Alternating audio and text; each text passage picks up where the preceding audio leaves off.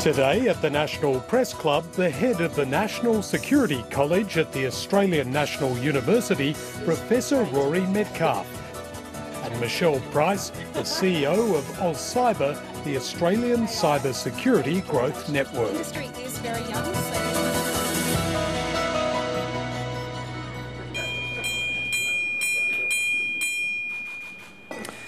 Good afternoon, ladies and gentlemen. Welcome to the National Press Club of Australia today's Westpac address. My name's Tom Connell. I'm a director of the club and also a political reporter and host at Sky News. Today's guests, Rory Medcalf, head of the National Security College at the ANU, Michelle Price, chief executive of Australian Cyber Security Growth Network.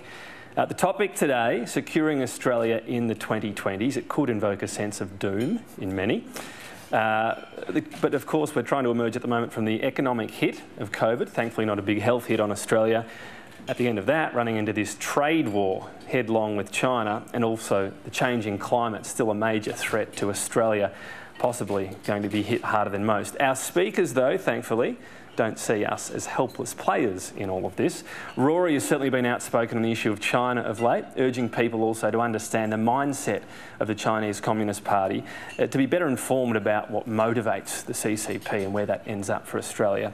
And while cybersecurity is a term increasingly driving fear into business and government perhaps, and perhaps consumers out there as well, increased attacks that are costing our economy billions, Michelle is at the vanguard of our defence and talking up the economic opportunity of cyber defence as well. If you're following the conversation online, you can find us on Twitter, our user handle @PressClubAustralia and our hashtag NPC. Everyone, please welcome Rory Medcalf.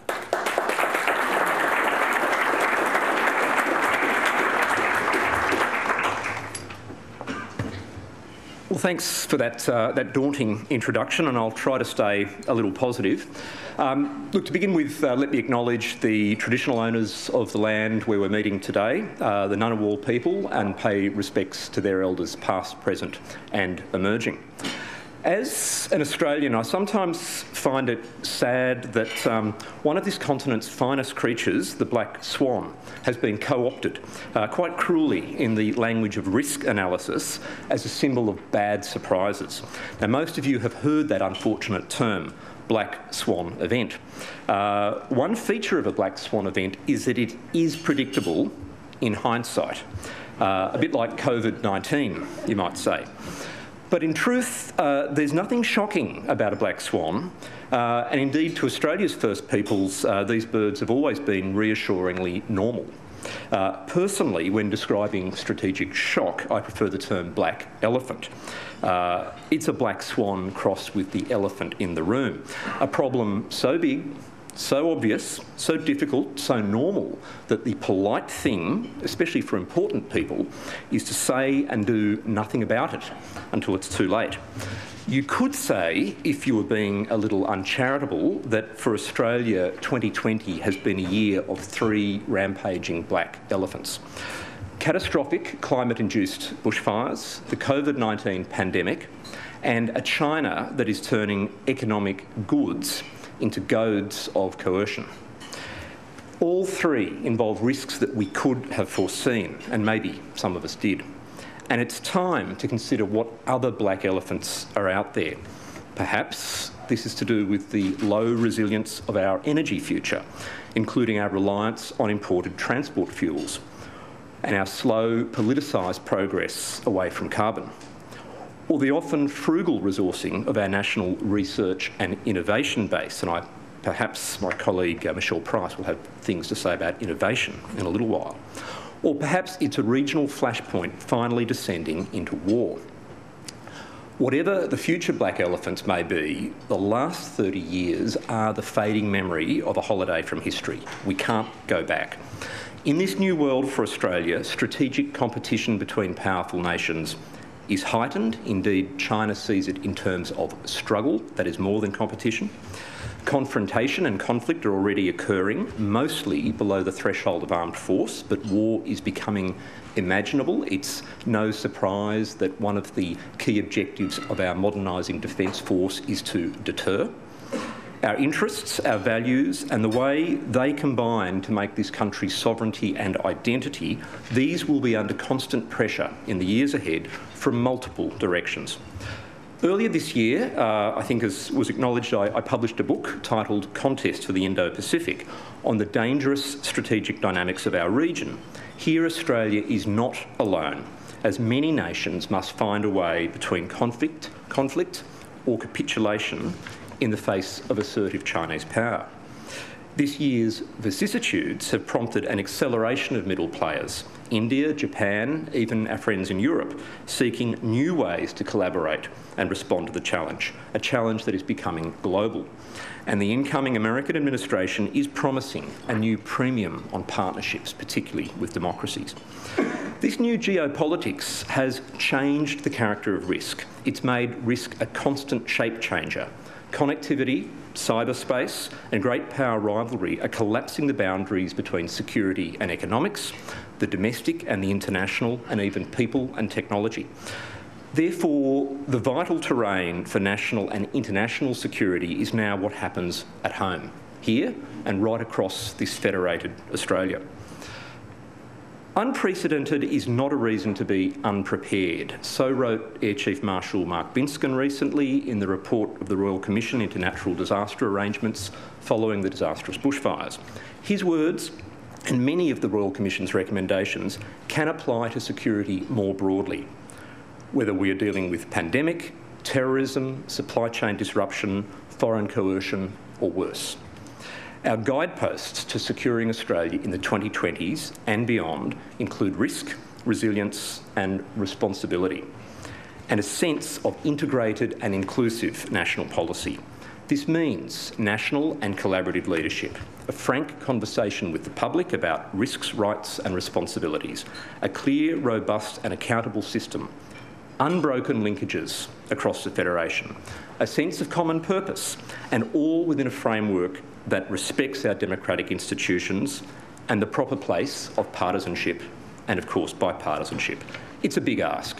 Preparedness, though, is the key, because a paradox of security is that sometimes it is necessary to accept increased risk in order to build resilience against even greater risk later on.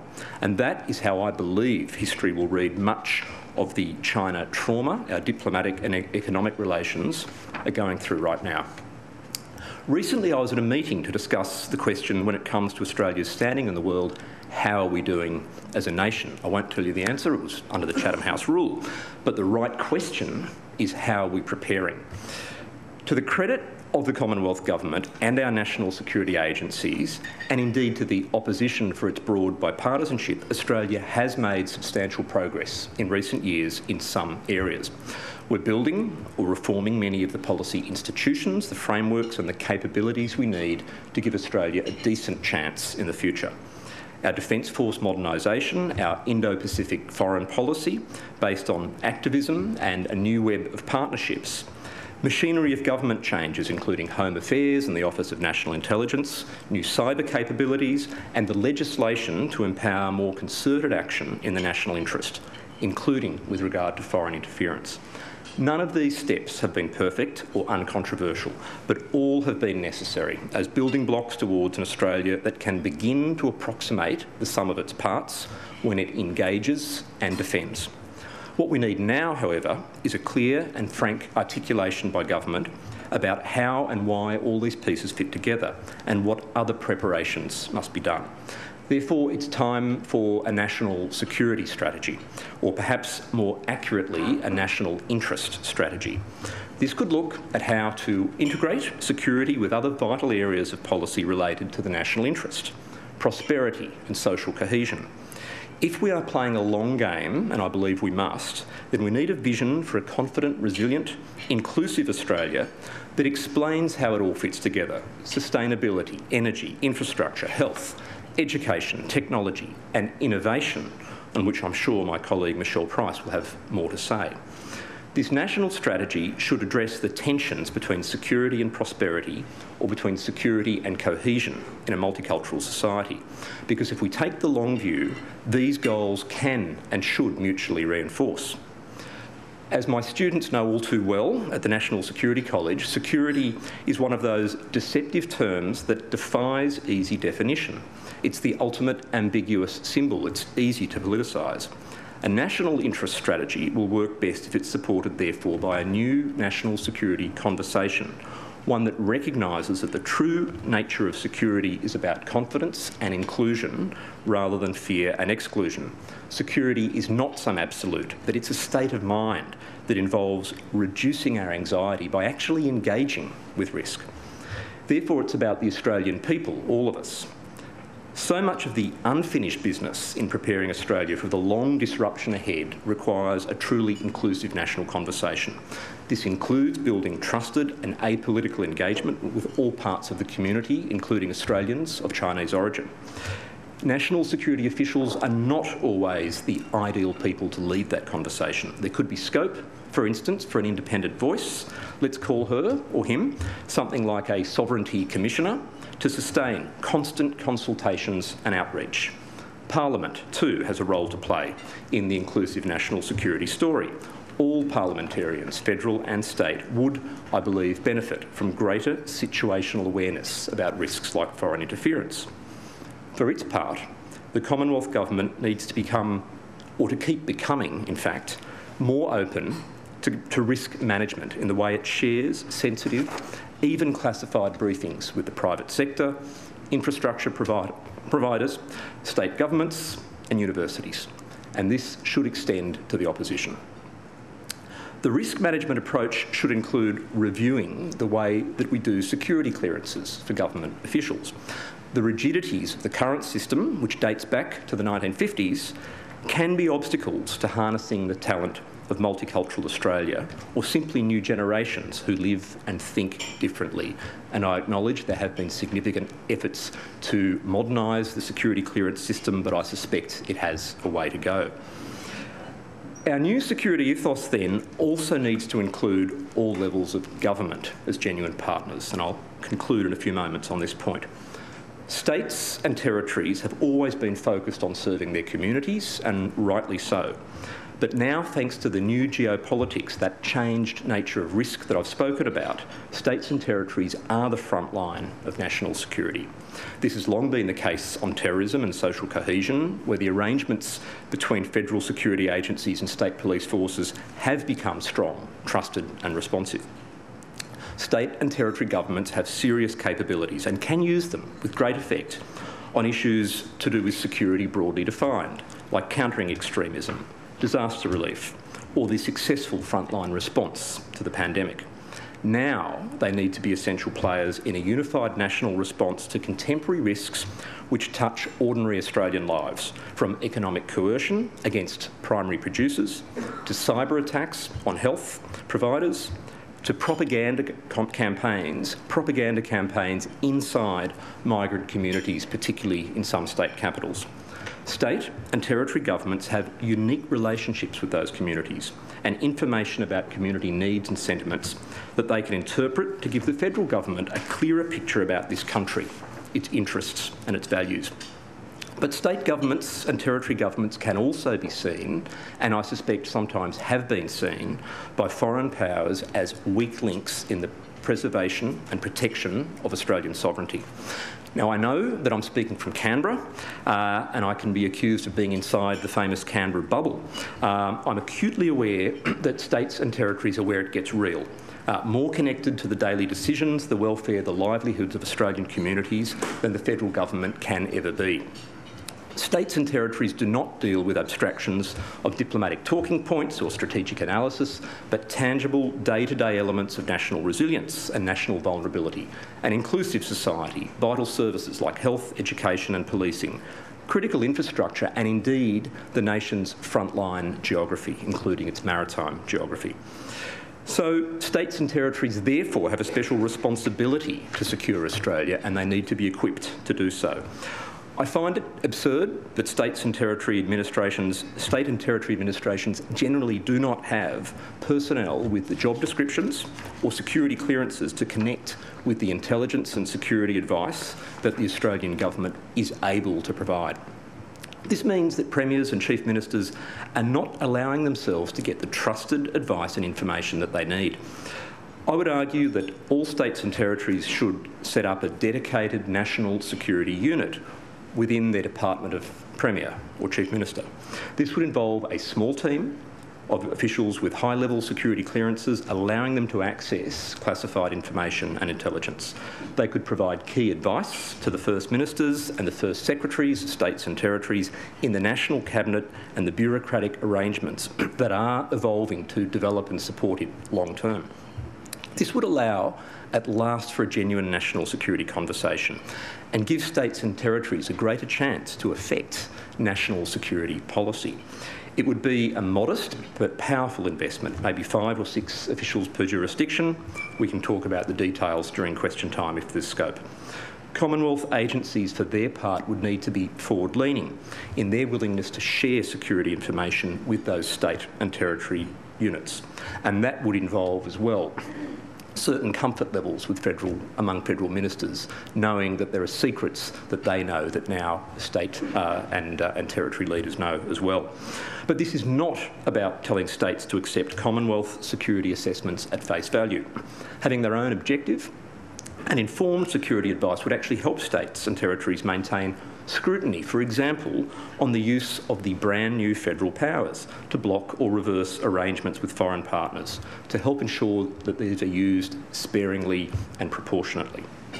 This is about positioning states and territories to be more active and responsible contributors to security outcomes, and it's about shaping that conversation and policy at a national level in a genuinely two-way direction.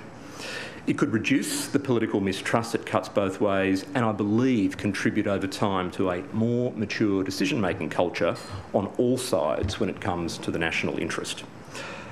To conclude, it's important that when the government imposes positive security obligations, as it now does on corporate leaders in relation to cyber security, that there should be correspondingly sensitive briefings to explain the risks and preferably cleared personnel inside the private sector, technology and research organisations as well. And that is a perfect moment to hand over to my colleague, Michelle Price. Thank you very much.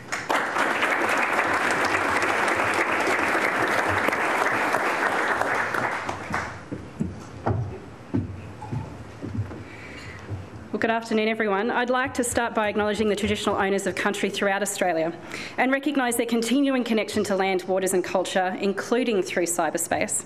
I pay my respects to their elders past, present and emerging. I'm incredibly proud that we have a growing number of First Nations people leading cybersecurity companies, and in fact we have one in the room today in Kieran Haynes with Willie Armour. And we're showing a better way on diversity and inclusion in our cybersecurity industry as a means for other technology industries, particularly those that are emerging, to take the example and lead the way for our nation.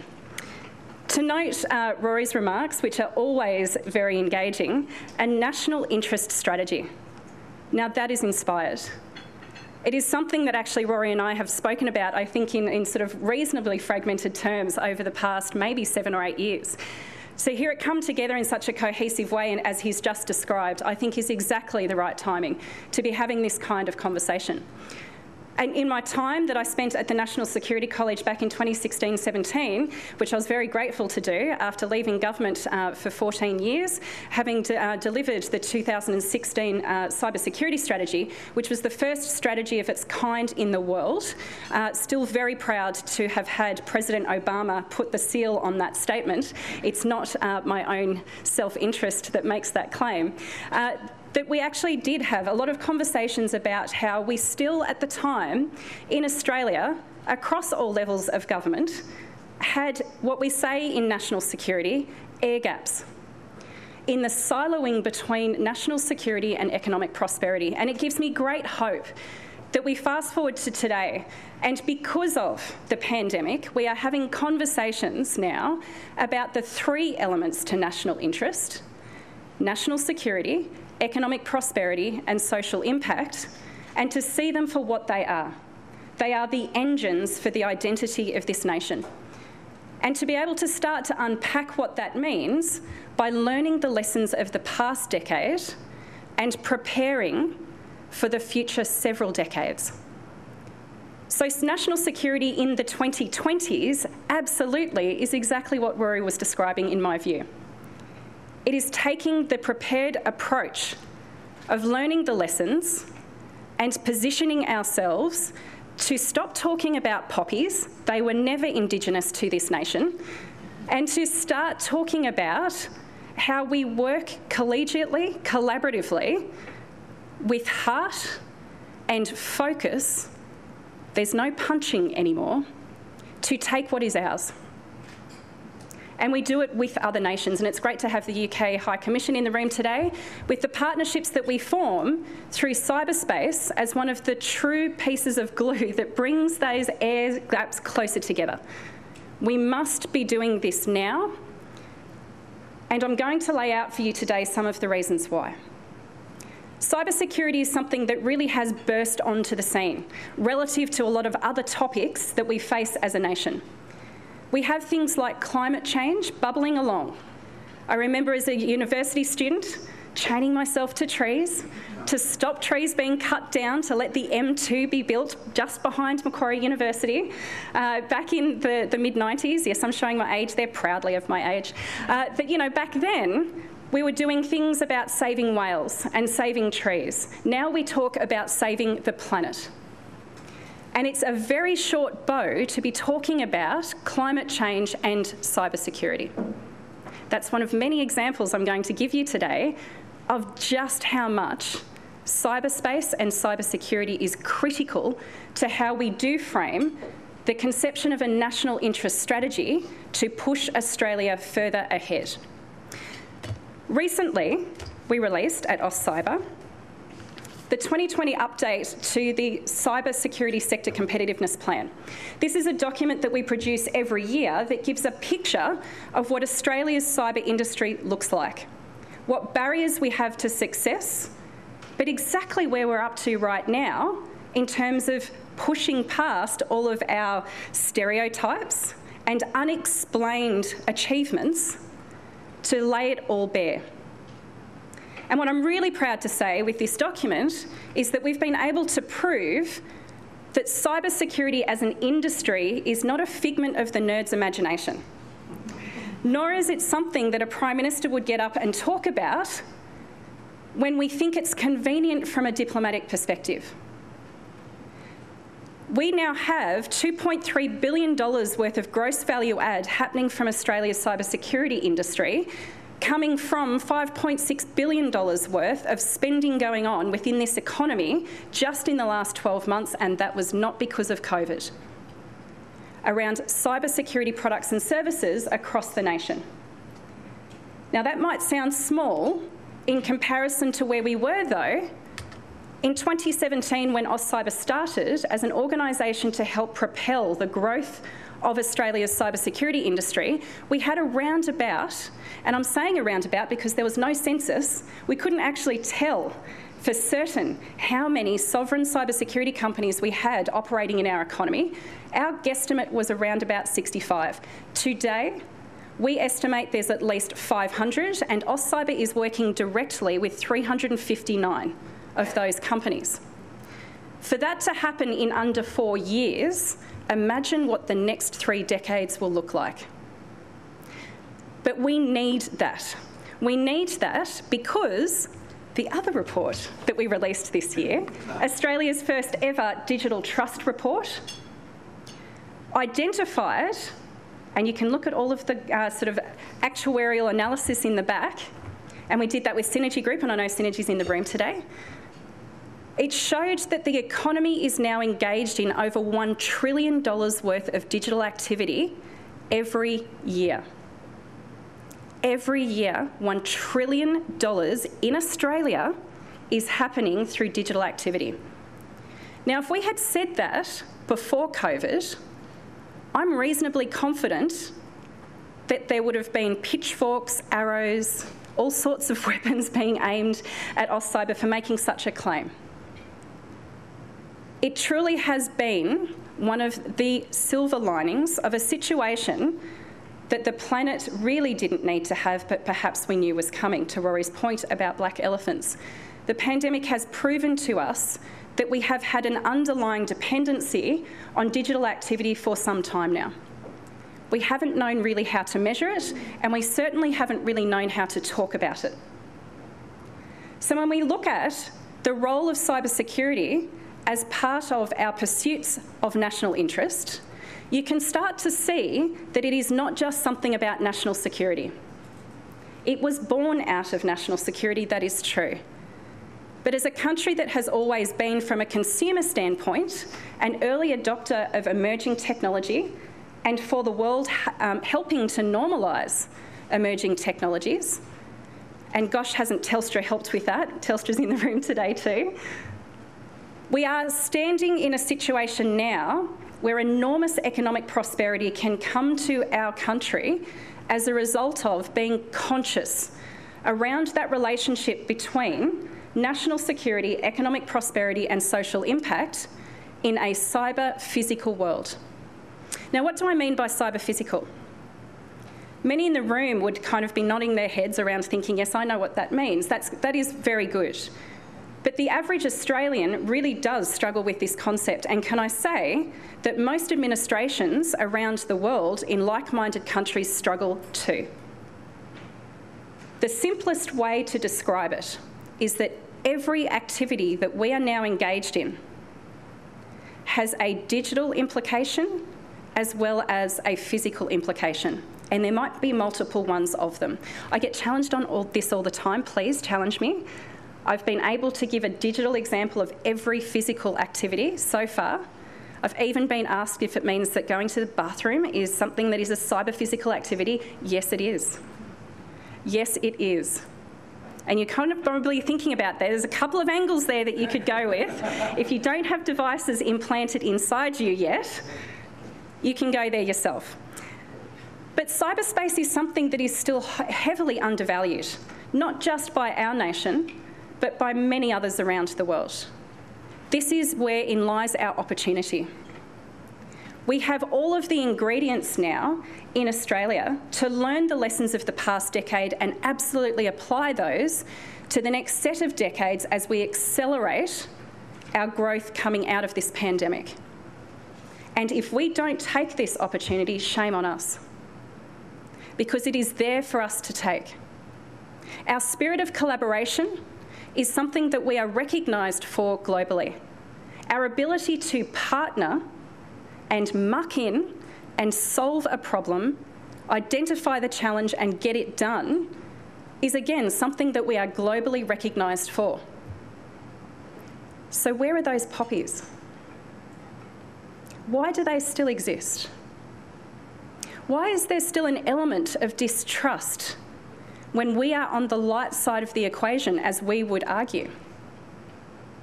The amount of time that we spend warring against each other fascinates me. It is a blood sport, especially if you're in the Canberra bubble. But that energy pointed towards a national interest strategy is something that we can harness.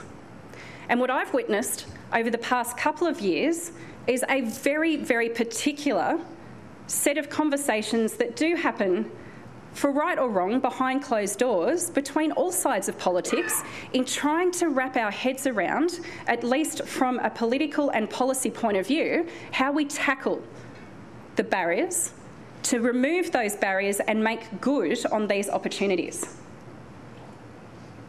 So at the beginning, we talked a little bit about, in the introduction, it was made reference that yes, cybersecurity can be something that comes across as incredibly scary. And in fact, for the average Australian, whether that Australian is running their own business, of the 2.3 million small businesses that we have in Australia, or it's an individual, 3 years old, watch the next 3-year-old that you come across, they mimic behaviour, they're the best hackers we've got, right through to those who are close to end of life and everyone in between. Whether they are engaged in business or not, they are engaged in business. Every single one of us is engaged in the business of cyberspace. We need to be able to channel that and start to focus on what our real strengths are and cross-examine how we live our values. So when we focus on this issue of trust, trust in cyberspace is something that's very, very tricky. It is something that we are threading a needle on every single second. And for the cybersecurity professionals in the room, you've all got beaming smiles coming back at me right now, because the people that you see and the people that we don't see protecting our nation against malicious activity in cyberspace are our true heroes. That cyber-physical war that we are engaged in every single day is incredibly undervalued and unrecognised in how we go about taking a step forward into the 2020s and beyond. And part of that preparedness that Rory spoke to is about recognising just how important now cybersecurity is as enabler to every endeavour that we're engaged in.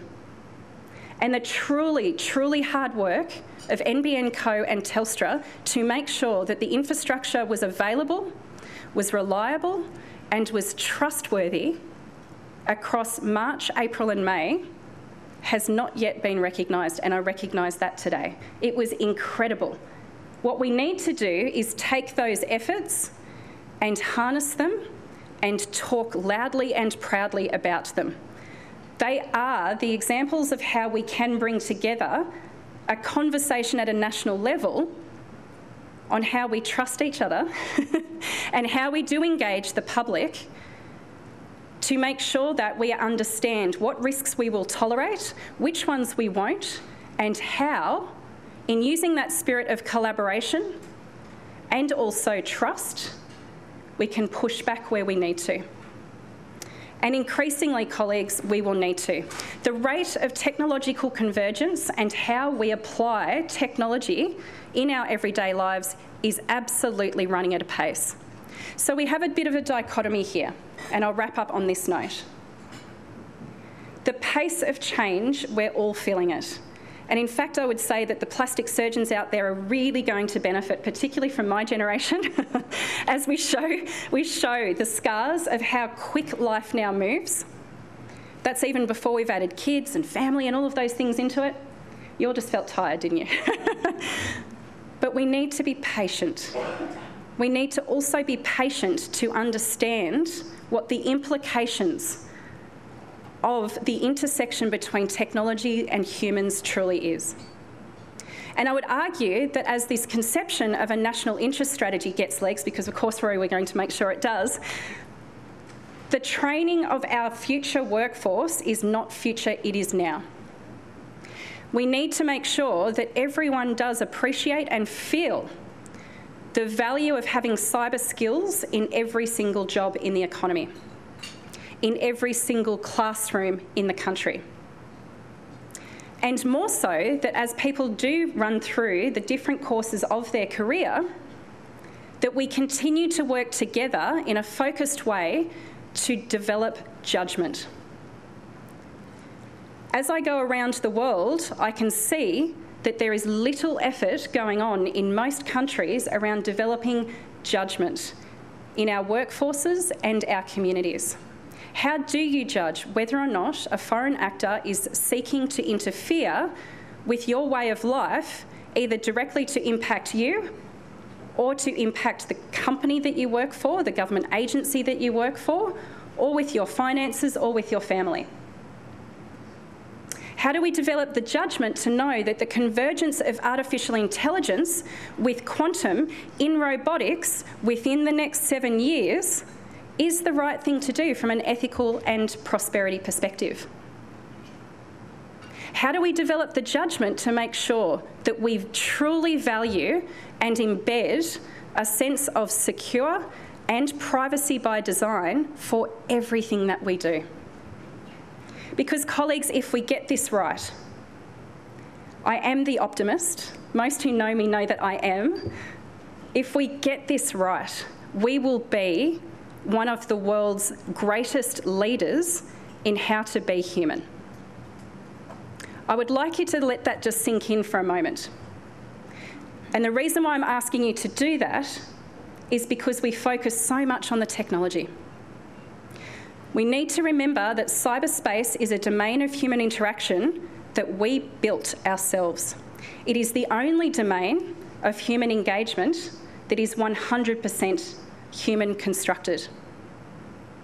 So if it's the enabler, if it's the vector, if it's the source of new jobs, new knowledge, new activity, new creativity, new innovation,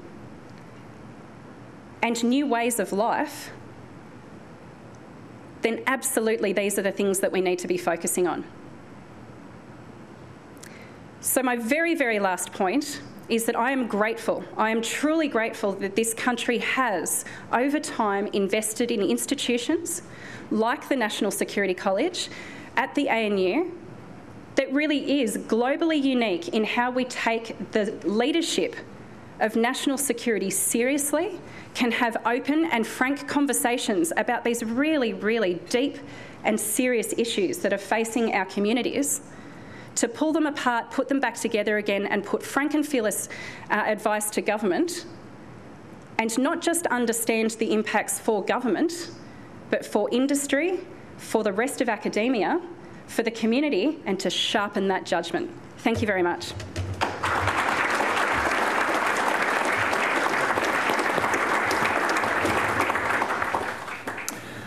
Rory, I might start with you. I did enjoy this sort of, if you like, branching out of the security unit within the state, but being a journalist, I'm going to go to potential problems with it, of course. Because you didn't mention National Cabinet. It started off perhaps with quite a lot of cooperation, but we have seen that fracture somewhat, and even an issue of internal borders is blowing that up somewhat. Do you see the biggest impediment to that being the federal government really welcoming states, including Labor states, into an area they love to have control of and like to boast about in terms of achievement and being sort of part of their DNA? Is that the biggest impediment to that going ahead, do you think? Look, I mean, there's so many ways we can unpack that, and I did have a little model about cost sharing and things that I don't want to... I can go into if I have to, but look, the really important point here is that it's certainly too early to say, to cast any sort of negative judgment on National Cabinet. I mean, I think it got off to a really important and necessary start. Of course, there's politics in it. I still think it has a serious future, and I think part of the evidence of that is that there does appear to be already bureaucratic structures developing behind it. And you know what bureaucracy's like. Once you get started, you just can't stop. But seriously, I think, you know, objective officials within at all levels of government, I think, do have ways of engaging and talking to one another that will support that process. I get the sense that there is an appetite in the Commonwealth to share more with the states. I think there probably is a conversation to be had about the level of investment required and just crossing that threshold that states are somehow going to see some of that very sensitive information, and there may well be security folks in the room who think that's just not going to happen. I think it can. I think it will. And in fact, I think there are other complications, which I'm not going to share with you because I'm going to wait for you to give them to me, that are more concerning. But it's a small investment. If states can afford trade commissioners overseas, they can afford half a dozen officials. Well, I mean, one interesting example might be the Belt and Road Initiative deal Victoria has done with China. We know we've got the federal government, you know, sort of carping at the sidelines without enunciating exactly what the issue is. Is that something that with those sort of, you know, shared trusts, we might have seen them on the same page about that? Well, I'd hope so. I mean, I think, you know, again, not casting too much judgment on individual state governments and individual decisions. I had a list that was too long for the speech.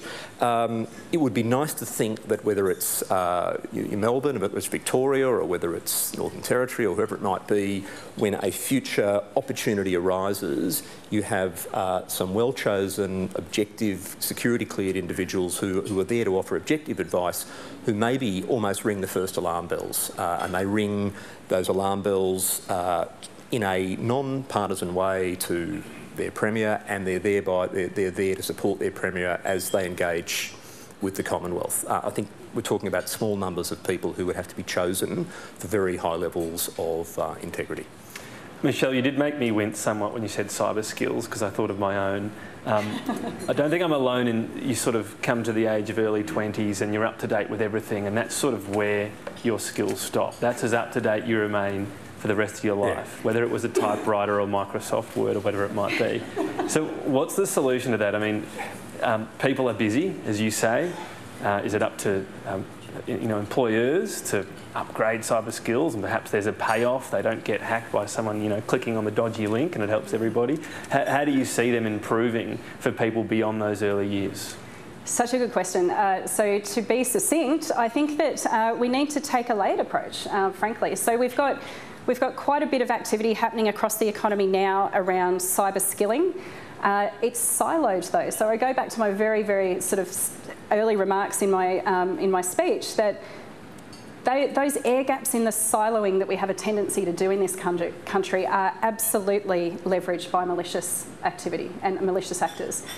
We need to kind of get in there and sort of really look at it. I was talking to someone recently about how we, the success and the jarring success of things like, you might be a little bit too young to remember this one, Tom, but the Grim Reaper with the AIDS campaign. Now, everyone's nodding, right? Most of them, there's a couple of people that are a bit too young to remember it, but it had absolute cut-through. And we can still remember what it felt like when you first saw that. And parents were being compelled to talk to their children and their older family members about what that was all about and how that was normalised within the community over a comparatively short period of time. Now, the reason why that worked was because it wasn't just a TV ad, and it wasn't just a TV ad that ran for 12 months. It was a whole series of activities that were coordinated across all levels of the community and society to be able to keep that uplift. So when we come to cybersecurity, I would suggest that we need to look at the types of personalities that we all have. It's really hard, but I'm going to kind of, undress for a moment. I mean, that's what it is to do these days. You're taking the device off. What does this do to engage you? You can see I've got security on it straight away. This is a form of gamification. This is adult gamification. You are engaging in exactly the same kind of brain synapse kind of behaviour that kids are when they pick up an iPhone or an iPad or anything like that. I have a sort of a particular predilection for the eyes, but really good security. But it is through getting to the heartstrings to change the head. And we can continuously do that through incentives. We aren't doing it through incentive structures at the moment. We're doing moment-in-time training and we're doing moment-in-time education. When we look at the uplift, right now, over 190,000 students in high schools across Australia have now done 4 cybersecurity challenges from Year 9 to Year 12. That should be every high school student, but they're doing it across a period of 2 years. So if you're an employer in the room, awesome, you've just won. But we need to be doing that at all ages, across all languages, all ethnic groups within our communities. It needs to reach everyone. Gamification, perhaps that gives me an excuse to start up video games again, so that's encouraging. Let's go to some questions, beginning with Andrew Tillett. Andrew Tillett from the Financial Review. Thanks for that, Tom. Michelle, we saw Dave Sharma, the government backbencher, release a paper he'd written for China Matters yesterday, and one of the things Dave said was that we should be prepared to call out China when it engages in large-scale cyber attacks. It's something that the government has been reluctant to do publicly, but we all sort of wink, wink, nudge, nudge know who it is. Do you think we're at the point where we should start to call out China for cyber attacks? And in particular, given that the current rock bottom state of the relationship, is there anything to gain by not calling them out? And I'd like to hear from Rory on that as well. Thanks too. After you, Michelle. Thank you. I'm surprised that I was the first one to get the China question. So I think that what's really important to use this platform to explain is that it's not just China. And the kinds of nuances and sophistication that is required to be able to identify the who of a malicious cyber attack is incredibly detailed. And if you get it wrong, lives literally can be lost. This is the cyber-physical impacts of these kinds of things. It's not just China. And so, yes, there might be kind of the wink, wink, nudge, nudge, and yes, there are kind of markers, there are signals, there are things in code that you can see of patterns of behaviour where you can think that you've got it nailed on who it is, but they all mimic each other. And there's some very, very, very sophisticated actor competition out there that, there's a couple of countries that show up China on occasion. So we do have to be really careful about how we go about doing this. And it's also looking at it through that lens of national interest. So if we were to be 99% sure, because we can't ever be 100% sure, if it was 99% sure that it was China, for example, in any given situation, and we declared that it was China, and we made a statement about it, and then it turned out to be wrong, it's likely that we didn't take into account what the impacts would be for the lower or upper levels in the value chains to national security, to economic prosperity, and increasingly importantly, from a social cohesion perspective. We are sitting in a geographic position, and here's the segue across to Rory. We're in a geographic position where we need to start recognising the nuance of this. So to directly answer your question, I think we're still a ways away from being able to confidently say it was China and be in a position where we could wear the consequences of that without it affecting everyday Australians. Yeah, look, 2 points I'd make in addition to that, or slightly on a slightly different tangent. Firstly, you know, when we see the list of grievances that the Chinese embassy shared, I think with some friends in the Fourth Estate here, you know, the list of grievances against Australia, it would be an even longer list of grievances if, in fact, the government was as forthright on attribution of cyber attacks as it probably could be. And you know, maybe it's the 95, 99%. Maybe it's pretty close to 100 sometimes. But the fact is, Australian governments for the past 5 or more years have actually been incredibly restrained when it comes to publicly attributing cyber attacks from anyone, including China, which is why, I mean, if you read the last 2 China cyber security strategies, and I defy you to find the word China in either of them. So in that sense, you know, there is more caution, I think, perhaps than is publicly or internationally recognised. Where there is a bit more forthrightness is when occasionally we've called out malicious cyber activity in company. And so I think increasingly you will see groupings of countries, not just the Five Eyes, but also others. And I think 2 years ago, Five Eyes and European partners in particular, I think Japan as well, made a very direct attribution that did go back to China in that case, called it out very credibly, very publicly. I think we will see that become the occasional targeted approach. I think otherwise the right balance is being struck at the moment. I'd just like to add to that too, that I think that, you know, proudly I was invited to speak at the United Nations a couple of years ago to talk about the role of a strong sovereign cybersecurity industry as a form of deterrence. Because when we look at the differences between our ways of life, and not just between Australia and China, but Australia and many other countries, including other Western countries, having a strong, sovereign, vibrant cybersecurity industry that does engage through supply chains and value chains with multinationals as well, it's hard to beat that. Next question from David Crowe. Thank you, Tom. Thank you both for your remarks. David Crowe from the Sydney Morning Herald and the Age, and a director of the Press Club. I have a follow-on question to Andrew about these cyber threats. The last time we saw a major, I guess, alarm about it was when Scott Morrison called a press conference in Canberra. This was in June. I remember that day just going down at, I think, 9 o'clock in the morning. I had no idea what the press conference was going to be about, and it was a major alert about cyber threats. Now, when I wrote that story with my colleague Anthony Galloway, who's here, I found it quite remarkable. There was a lot of pushback. There was a lot of denial. There was a lot of criticism of Scott Morrison for overhyping the threat. There was a sense, I think, of Chicken Little in that scenario. So what I'm very interested in from you is, what is the scale of the threat? Do we have enough transparency about where these attacks are coming from? Would more transparency help?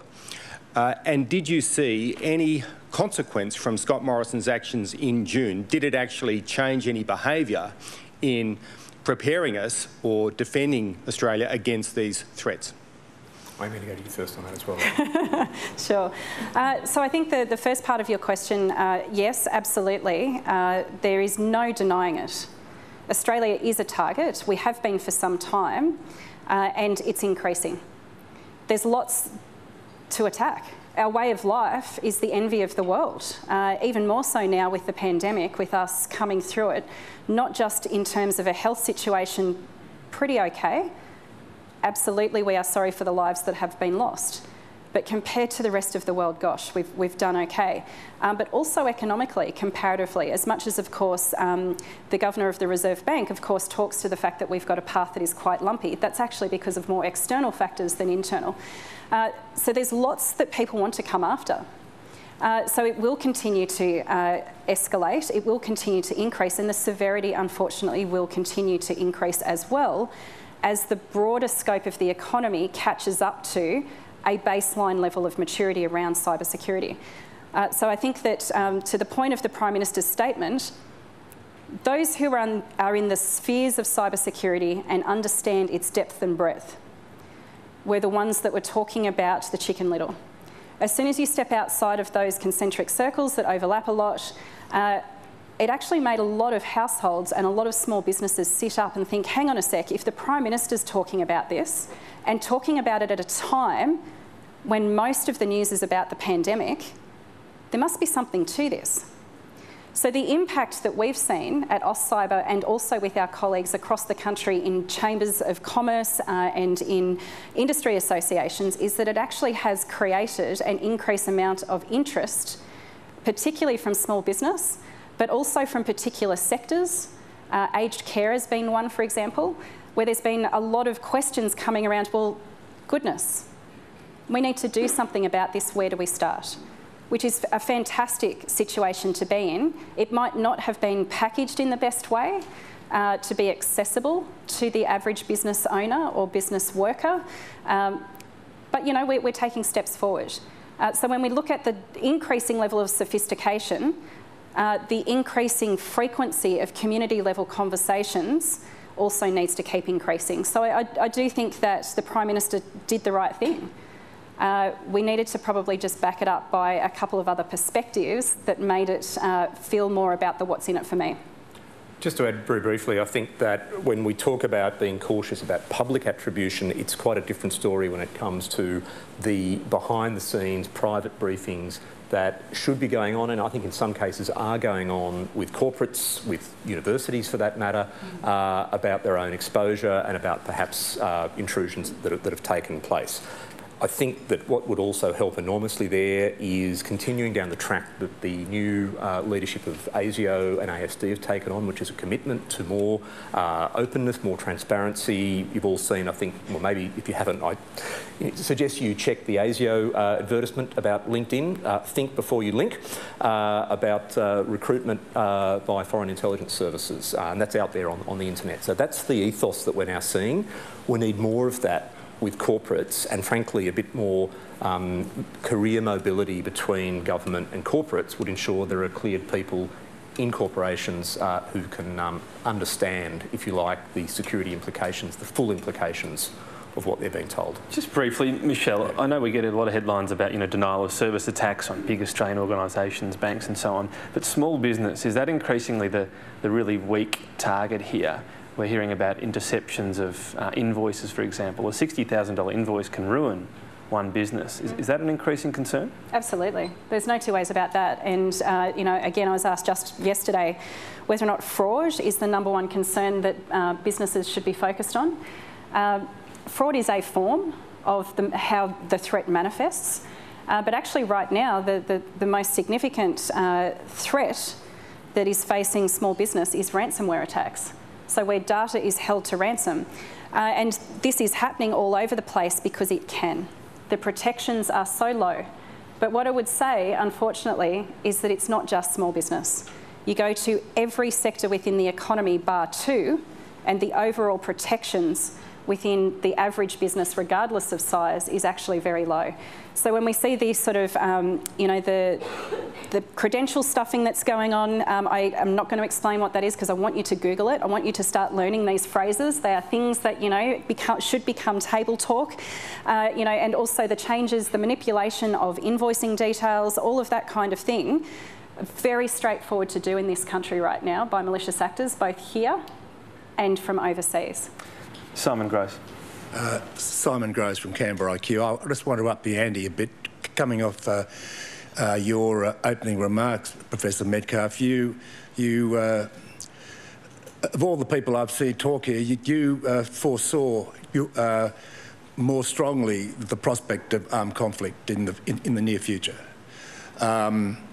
So my question is around the idea of what chance do you think that Xi Jinping plans to finish his reign without incorporating Taiwan into Greater China? And if that chance is about 100%, what pathways would be possible? So I'm not going to offer you a percentage. And I think there are plenty of people who make their living trying to calculate these things inside various security agencies around the world. Look, I would argue that the greater concern, and let's go to the Taiwan example, there are several other flashpoints, an expanding range of flashpoints in the Indo-Pacific that I think we need to think about. But the greater concern is that, that increased pressure and coercion. If you like, you know, we had a taste of it in Australia, but of course it's nothing. It's nothing alongside what Taiwan experiences, where there's that military dimension as well. And it's really a combination of interference. It's a threat to a key regional economy. It's a threat, obviously, to democratic values and a way of life. And it's experimenting with thresholds of escalation to conflict. I'm actually of the view that, you know, the full-scale invasion of Taiwan is still something that is considered too risky. I could be optimistic on that, but that doesn't mean that the region couldn't slip into armed confrontation or even war over Taiwan or over any of those other flashpoints. And I'll just conclude on that point about the Chinese leadership or system. I do think one of the structural risks we face in the region is that you have a system where authoritarian control, intensifying control, is tied with assertive nationalism. And so in a sense, the old myth that China needs a stable region for its internal development no longer fully holds true. And that's why I think we should be concerned. Mark Kenny. Sorry about my tardiness there. Mark Kenny from ANU's Democracy Sausage, also Director of the Press Club. Thank you both for your address today. I want to ask you about the issue of women in security. I notice, and this is no reflection on the club because people choose to come here, journalists choose to come here, but of the 10 people on this list that I have in front of me of questioners, of which I am one, all of them are men. This is a problem in the security sphere. Whenever we talk about security, we're talking very often about a subject that is mostly populated by men, Michelle notwithstanding, and I appreciate your participation in this today. And indeed, Frances Adamson, the head of DFAT, is here. There are very many prominent women around, of course, in this space. But I wonder if you could just comment on whether that is a problem. I'm not specifically talking about the digital sphere here, but broadly the conception of security. If we think about some of the examples you mentioned, Rory, in relation to the big threats that we're dealing with, China, if we think about the SAS problems in Afghanistan, all of these problems can be sheeted back to an excess of machismo, of male culture. If there were more women involved, I can't imagine we'd have the sorts of belligerence that we see. So I wonder if I could ask you to address that. Well, listen to the room on that. That's amazing. Well, I'm very, very happy to make a comment on it. I think that absolutely, it's all in the stats. What I would say, though, is that the participation of any minority in complex, challenging, and I'm talking about emotionally challenging issues. My time in the Commonwealth was really challenging at times. I worked for 5 Prime Ministers, 4 people. Everyone goes, what was that? What? Kevin had 2 goes. There were times in being a senior person within national security where not only are you challenged emotionally, being a woman in those circumstances is held against you. There is a cultural dynamic here that doesn't match what we hold true to our values in broader society. It's a very, very strange thing to kind of put your finger on because it's not just one thing. And so what I would say, though, is that there have been huge amounts of effort, concerted, focused effort, put into changing that. And so if I take cybersecurity as one example, but it's actually replicated across all of the different disciplines in the security field, As little as 5 years ago, there were 4% female participation in the cybersecurity industry in Australia. We're now at 29%, and we're estimating with the graduates that will come out over the next couple of years that we're going to get pretty close to 40% within the next 5 years. That is happening across the board, but whether or not we can retain women within these fields is a completely different thing, and it comes back to culture. So it's being transparent, open and honest about what is tough in this space, and doing exactly all of the things that is going through your minds right now that I know Frances has been a massive champion on. Do not walk past the behaviour that you will not tolerate. I have, and I say that in, sort of like this.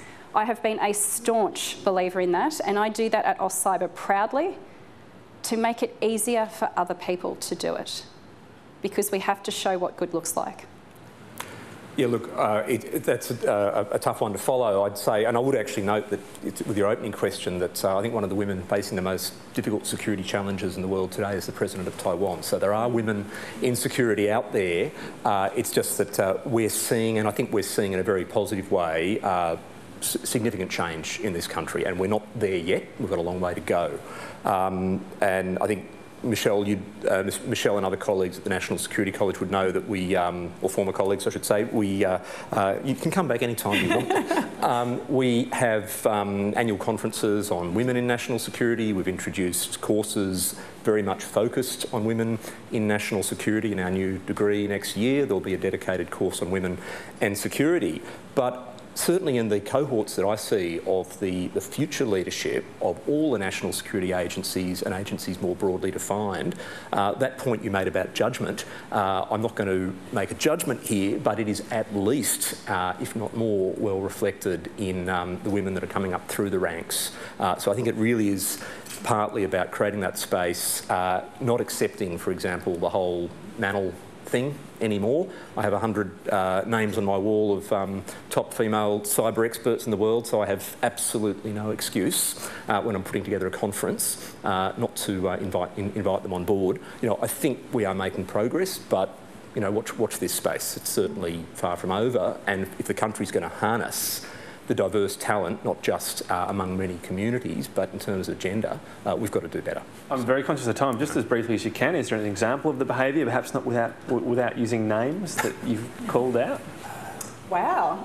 Well, I think that this is stuff that lots of others have spoken to. It is as subtle as using circumstances of a social nature, because Australians are quite social compared to a lot of other societies that are in our region, where you are in a situation where you have to comply with a particular form of behaviour that makes you feel very uncomfortable. And that is rife. That is absolutely rife. And for some women, their culture does not allow them to be able to be in those circumstances. So to even be in the room can be challenging for some cultures. And so we need to make sure that we do have all of those mechanisms available to us, including male champions of change, to be able to make sure that that gets called out. Daniel Hurst. Daniel Hurst from Guardian Australia. Thanks for your presentations. Rory, you mentioned what you described as the China trauma that Australia is currently experiencing, and that it might be looked at in the future as part of Australia building its resilience. When we see the day-to-day developments, it might not feel like building resilience. So can you just explain what you mean by that? And in building up Australia's resilience, have there been any own goals or unforced errors in your view? Okay, I'll start with the... Do you want to answer this? No, it's all yours. I'll start with the second one. Look, everyone is a pundit and a commentator on this issue this year. We've all got our own opinions on whether a minister or a prime minister or an official could have chosen this word or that word slightly differently in a different situation. I do have a strong view that structurally, if it wasn't going to happen this year, it was going to happen. And that goes to the nature of the system, the way that the current leadership of China has actually changed that system. China has changed profoundly in the last 10 years or 15 years ago, when I would have been considered a dove and a China engager.